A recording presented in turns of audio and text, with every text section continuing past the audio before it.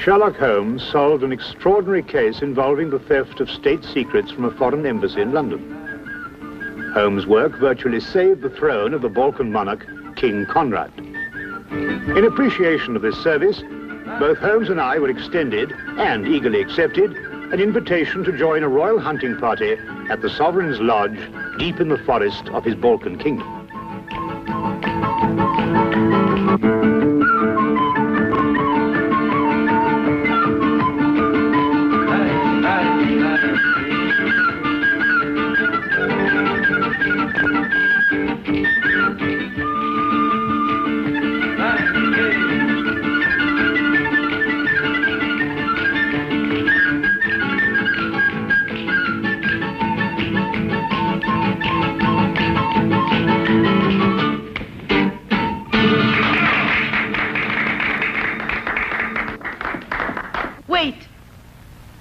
King's fortune.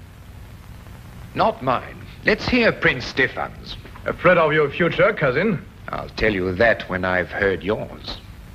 Don't worry, Conrad. I'm going to have a long, peaceful life. Tell them, girl.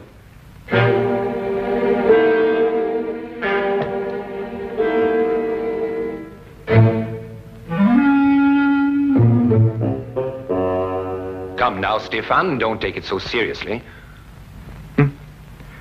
No, just a bit unnerving, that's all. Not some sort of joke of yours, was it? I'm afraid not. I imagine the girl is genuinely frightened, Prince Stefan. She's rushed out, leaving her money on the floor.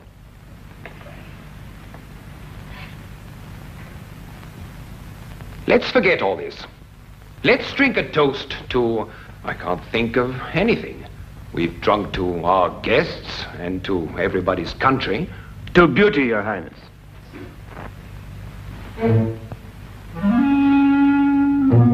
You were as thoughtful as ever, Count Magor.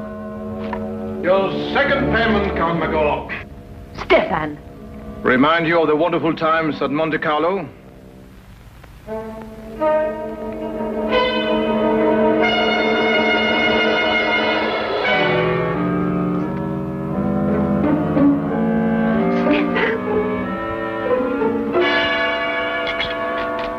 Conrad!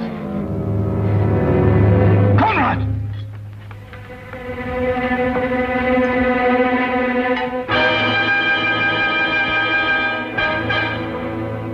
He's dead. No.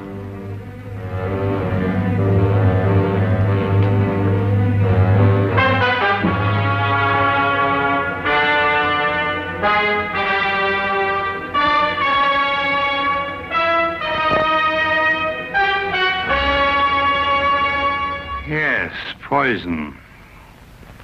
But you can't tell what kind without a post-mortem.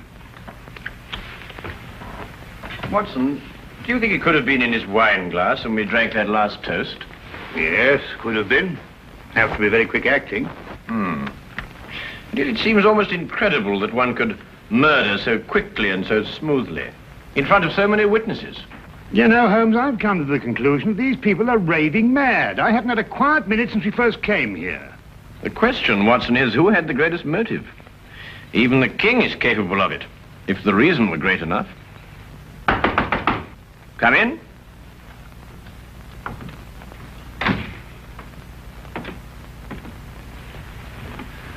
Won't you sit here, sir? Please sit down, gentlemen.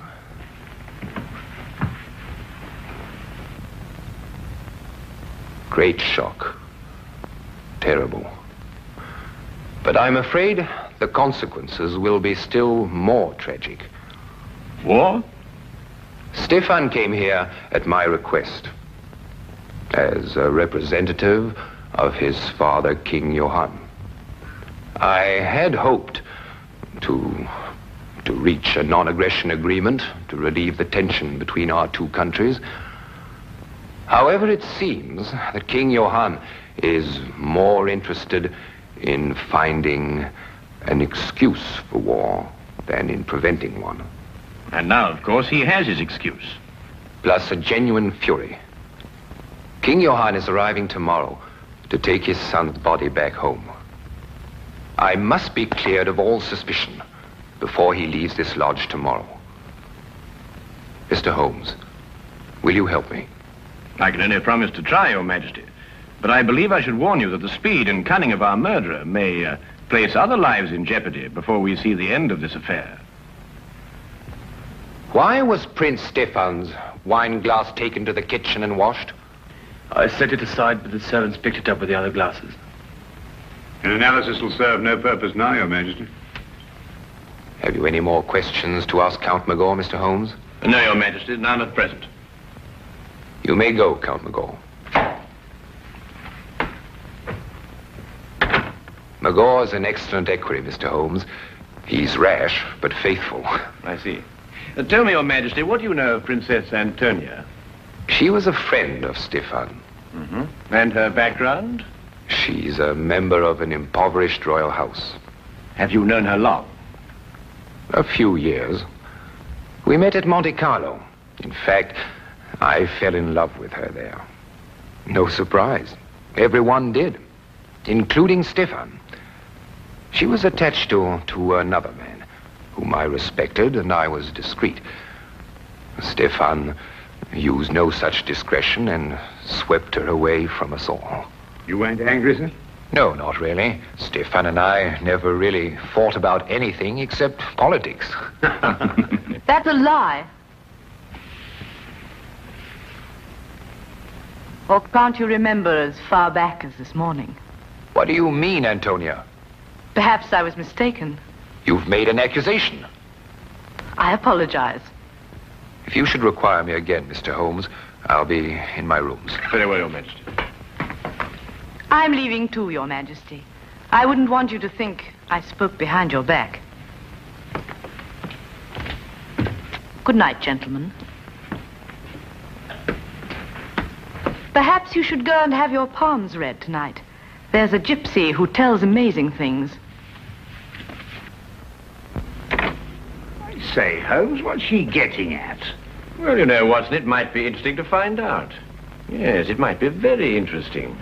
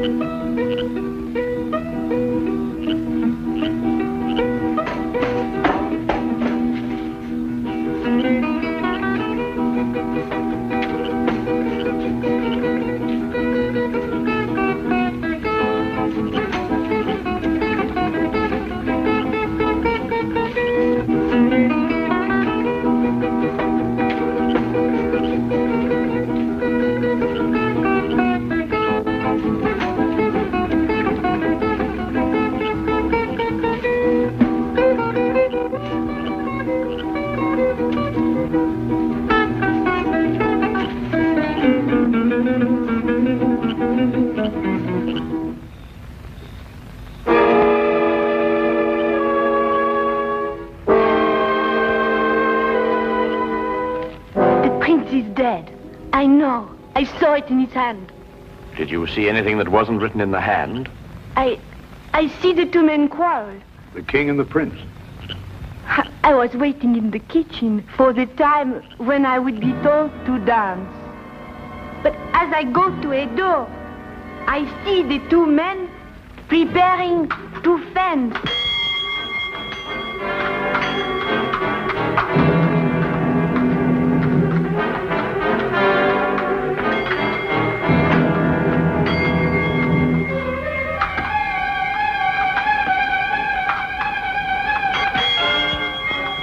Count Magor, 10 gold florins on Prince Stefan. Taken, Princess, and as good as won. Quick with your parry, Stefan.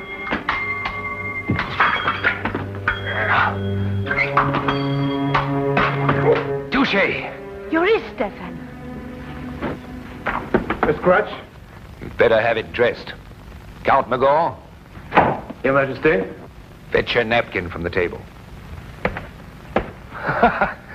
You need fencing lessons, Stefan.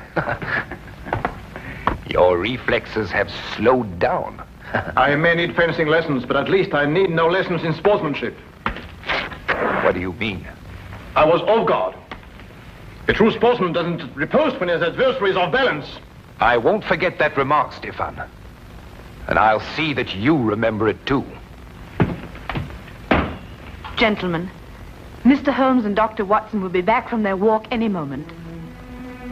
Then I do not look anymore. Thank you. You've been very helpful.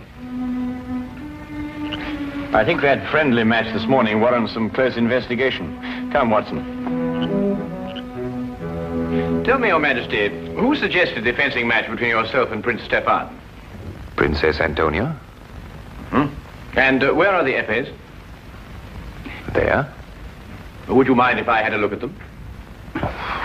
No. Thank you.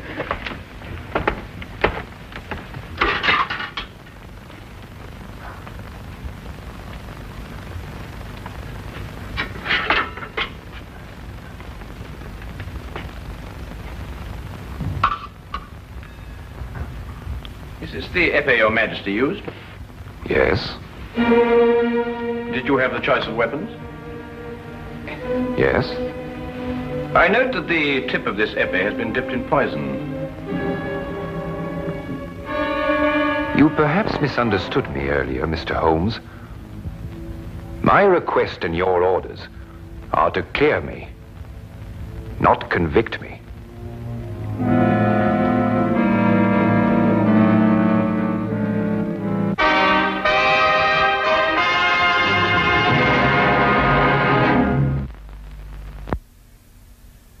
But it's conclusive evidence. King had the choice of épées, so he was sure to be the one who gave her the poison. It's evidence, Watson, but fortunately for our own safety, it isn't conclusive. Oh, what do you mean? Well, we must continue our investigations until we have a decision, one way or the other. Then we must let the facts speak for themselves. Yes, but if you prove him guilty, he'll start a war. My dear Watson, I can only disclose the facts. I can't alter them. Oh, well, let's go to breakfast.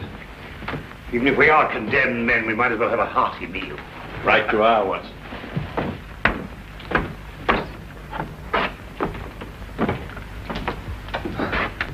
Yes, that's true. Go back. Do you remember what you called me in Monte Carlo? A vagabond princess. An ambitious royal tramp. You wanted just one thing for yourself. A throne. I still want one. Conrad, I saw you with the épées yesterday morning, before you fenced with Stefan. Oh, the hilt of one of them was loose, and I haven't told Mr. Holmes yet, and I won't. If what? your throne's an attractive throne, and I've been told I'm not an unattractive woman. You could have had it without blackmailing me. I was ready to marry you at Monte Carlo when you chose Stefan. I've loved you ever since. You love? Tell Mr. Holmes anything you want. Conrad, I didn't know. Get out! Get out!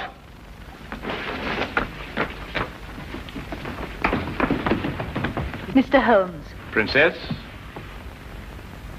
it poses a dilemma for you, doesn't it? You Englishmen are so honorable. Are you willing to sacrifice your honor for him?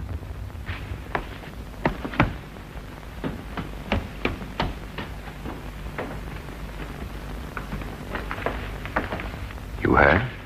Yes, Your Majesty. I did not kill Prince Stefan. And yet the circumstantial evidence could convict you in a court of law, you know. Mr. Holmes, you're a very dangerous man. Have I your word that when King Johann arrives, you will suppress any evidence you may have against me? No, Your Majesty. You're placing yourself and Dr. Watson in jeopardy. I realized that before I started my investigations.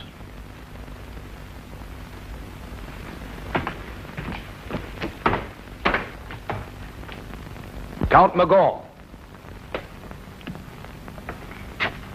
Your Majesty? See that Princess Antonia is confined to a room. Mr. Holmes and Dr. Watson are under arrest. But look here, Your Majesty, we're British subjects. At the moment, that is not too important.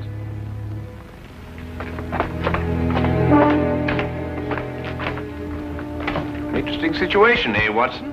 Right, fantastic.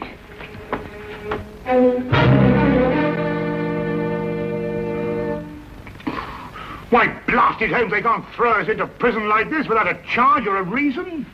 I'd wager they could. Well, they have. That's what I mean. Why else should he ask you to investigate the case for him, Holmes? You couldn't help but find him guilty. We haven't found him guilty, Watson. It's only circumstantial evidence. Yes, but you yourself said that was enough to convict him. Yes, but we've missed the most significant point. The motive. Well, perhaps it just isn't obvious. Who gains the most by Stefan's death? Well, no one. Exactly. And who loses by it? Well, now, let me see. Princess Antonia loses a throne. And King Conrad throws his whole nation into a war for which he is totally unprepared. That brings us to Count Magor. Magor? Well, he loses nothing. It would appear so, wouldn't it, Watson? What have you got on your mind, Holmes? Watch for the guard, Watson, and tell me when he comes this way. Right. Watson, do you remember what Stefan said just before he collapsed? No, I don't remember, except that he... Well, he was rather overshadowed by the death. But he threw the gypsies' money to Magor and then said something about a second payment. Guard. What's that in your nose, Watson? Eh? Ah. Very neat, eh? Oh, look, and another one behind your ear. That's two. Really, Holmes, this is no time for palm tricks. I think you're quite right, old man. Hey, come. Like the trick? Nose? Yeah? Yeah. Yeah. See? There's the coin. You take, hand.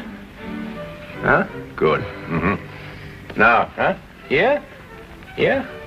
Yeah?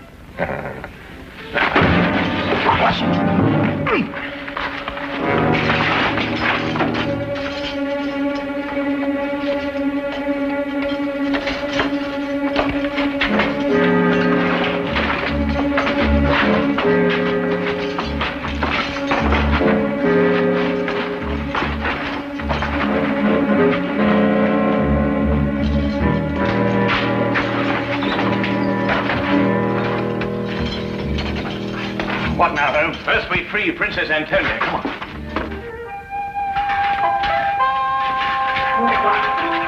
Come on. Now, Holmes. Come on. Come on. Now, Holmes. Watch yourself. Feed Watson.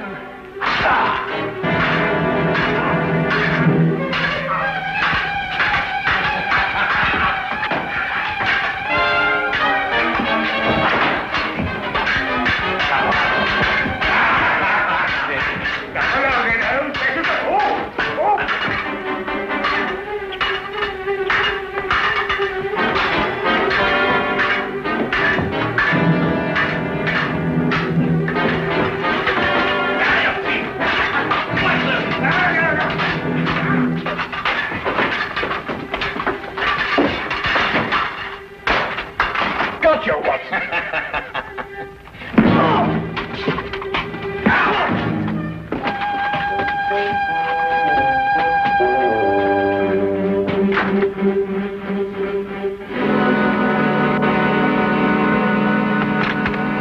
They've sighted the king's body, sire, about a mile away.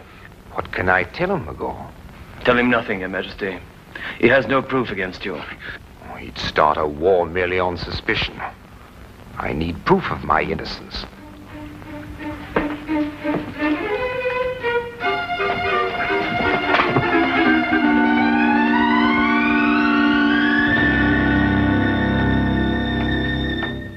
Count Magor? Yes.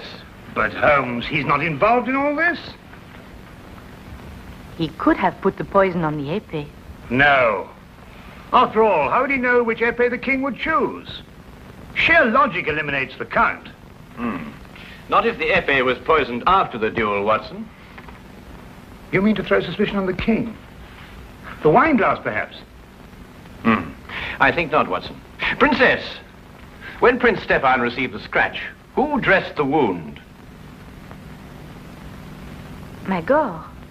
We must go down to the hall immediately, and we have little time, Your Highness. But Holmes, you can't prove anything. All the dressings have been burnt. You haven't a scrap of evidence. Well, evidence is an interesting thing, Watson. Sometimes it can be recreated. Shall we go, Your Highness? Yes. Thank you. Follow me.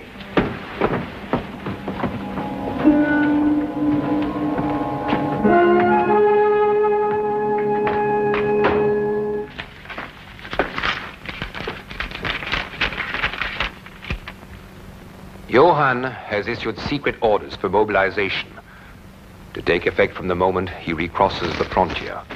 He's determined to have war and he can't be dissuaded. Are you quite sure of that, Count Margot? If King Johann had been confronted with the truth, there would have been no cause for war. Would there, Count? Why draw your sword, Count Margot? We are unarmed. Put up your sword, Count Margot. What truth, Mr. Holmes? They're wasting time, Your Majesty. So they'll be free when King Johann arrives. Not at all, Count. We happen to have discovered the last scrap of evidence that we needed. It completely vindicates Your Majesty. What is it? Will it convince King Johann? I believe it will. We have found the container that held the poison. What are you talking about, Holmes? We've found it, Watson. Haven't we, Count? Defend yourself, Mr. Holmes. Return the button or defend yourself. Put up your sword, Count Margot. I'll count to 3, Mr. Holmes. What is in this button, Count? Nothing. Oh, nothing, eh? Then you shouldn't mind very much if I do this with it. On guard, Count. No, what's the matter? I'm defending myself. I say there was poison in that button. You say there wasn't. If you're right, you shouldn't mind a little dueling scratch. No, don't. Drop your sword. Well, Count? Yes, you're right. What happened in Monte Carlo? Monte Carlo? Yes, Your Majesty. That was where Stefan got some sort of hold on him. What was it, Count? I cheated at cards. He caught me. He took my honor and the woman I loved.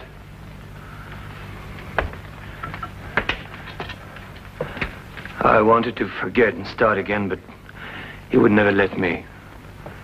He reminded me of it every chance he had. And what made it more unbearable, Count, was that you continually reminded yourself. And yet you couldn't quite escape your conscience, could you? King Johann and his party are entering the grounds, sire.